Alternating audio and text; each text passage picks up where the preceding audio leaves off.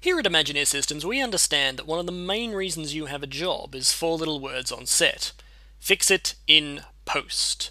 Having clean plates is at the heart of a lot of visual effects, but sadly they're not often captured on set. So that's why we built the Remove tool. It takes out any object that has usable background to replace it with.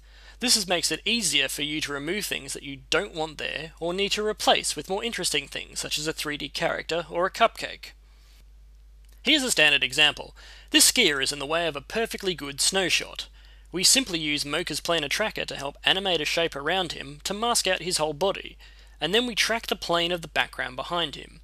If you're not already familiar with our planar tracker, I recommend checking out our Learn Mocha tutorials and find out all about it. Making sure our background snow layer is below the skier in the layer stack, we then simply go ahead and remove. And with a little processing, the skier is now gone, using the tracked background to replace it in the shot. Of course, if all footage was that simple, you'd be churning out shots like a demo artist churns out, well, bad analogies. So let's try a different example. In this example, it's not so simple. We have a nice beach plane, but also an entirely different plane in the form of trees. Because Mocha is a planar tracker, we have to tell it which planes are which, or your remove will distort and show artifacts. This is where Multipass Removes come in handy. We simply track each plane with the surfer mask in front, and then we use each tracked part to create a separate remove pass in the output section. We use the beach plane first to cut out the lower half, and then switch to the back plane to remove the top half.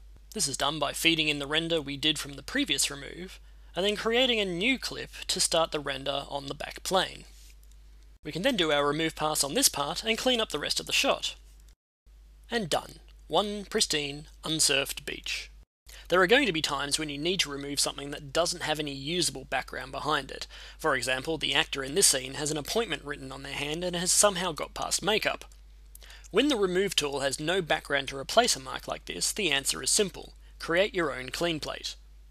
You just need to clean up one good frame from the footage in your favourite photo editing software, and then you can use that one clean plate to let Mocha work out the rest. You can even change the illumination model in the Remove tool to try and help put back the subtle lighting changes that may otherwise look obvious if we just slapped a single frame in there. If you want more details on this, see our earlier Remove demo. Search for Remove module on our website. The pen marks are gone, and now our actor is immediately looking more professional. Well, at least his hands are. You can use as many clean plates as you like, so when something obstructs your shot, or key lighting changes, or more detail emerges, you can clean up a few frames and then bring them in to blend alongside the normal remove process. Here, there is lighting and detail changes where we want to remove these path lines, so we bring in two clean plates at the start and finish to really make sure that that remove is seamless. Sometimes you may not even need to remove all of your foreground, you just need 10 to 20% of the edge taken away. For example, if you're setting up a 2D to 3D stereo conversion shot, you may just need to see some of the background behind an object. Here we're removing only some of the thumb with the background that is available to us in the shot. It's not everything, but it'll be just enough for our needs. Finally, wires. Wire removal is a fun time for all in the visual effects industry, so we've just made it a little bit quicker. Simply animate your masks around the wires and track the background areas that need to replace them. You can do a straight remove, or if you need to, you can use the clean plate method as we described earlier. Because wires are so thin, you only need a minimal amount of visible background behind them to help Mocha get them out of there and get you back to even more fun work, like roto.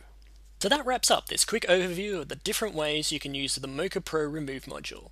If you would like to see any of these projects as a more detailed tutorial, please let us know on our forum, our blog, our Twitter, or our Facebook page.